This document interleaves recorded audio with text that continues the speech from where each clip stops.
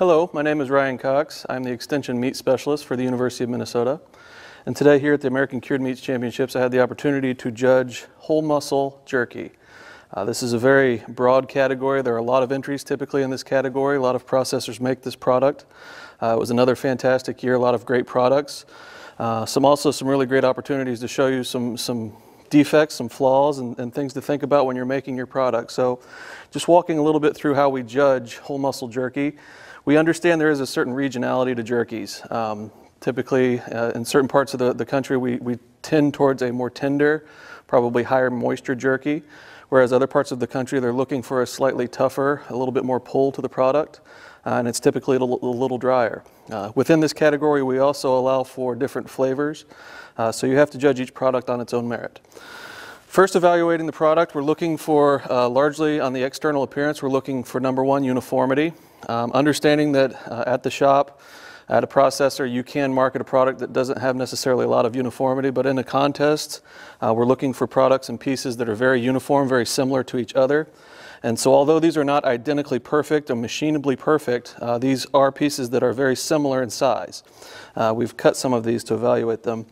Additionally, if you look here, this is a very large piece of jerky. And then this one was cut for evaluation, but if you look, all of the pieces are fairly the same size and fairly uniform. So that's one thing that we would look at. Differences in uniformity you can see with this product here, and there's other items that we'll discuss with this. From there, you're looking for color. There will be a little bit of variety in the color of jerky as well.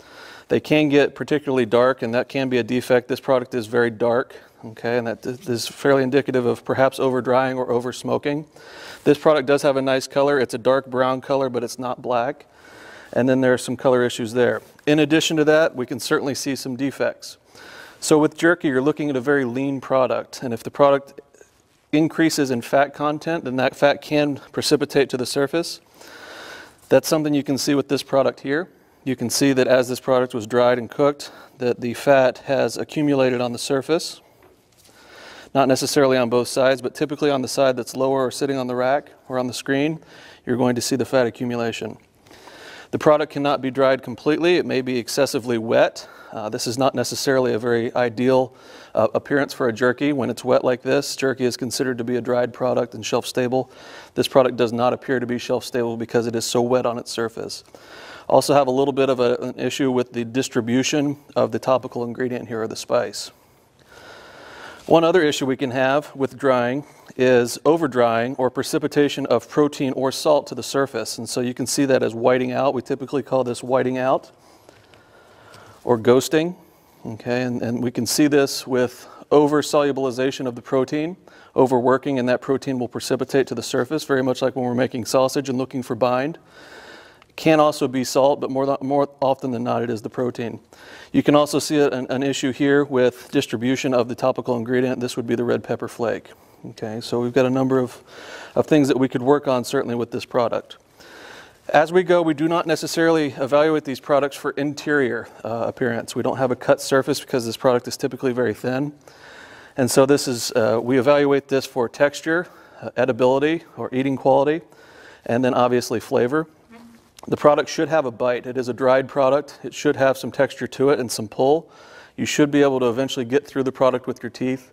When the product is too tough, typically it remains in one piece as the consumer continues to chew, so that can be overly tough or rubbery.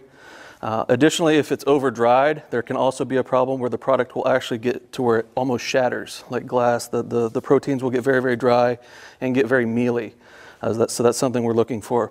As for flavor, we're looking for a balanced flavor. Like we said, there are a lot of different flavor categories within this jerky category. Looking for a balanced flavor, again, trying to avoid a one-dimensional flavor, something that is overly peppery, overly sweet, or can have an off flavor such as a dirty smoke flavor, which may be indicative of overuse or misuse of something like liquid smoke. So that's how we would evaluate this category.